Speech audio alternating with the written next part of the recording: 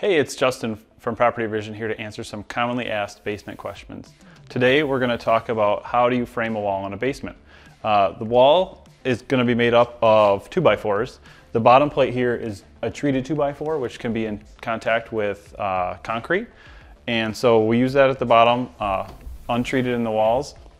We'll actually build the wall on the ground and tip it up into place. In the case where you have a door, this bottom plate will be continuous on the initial build and it'll be cut out at a later date. If you have any other questions about basement remodeling, feel free to reach out to us at any time.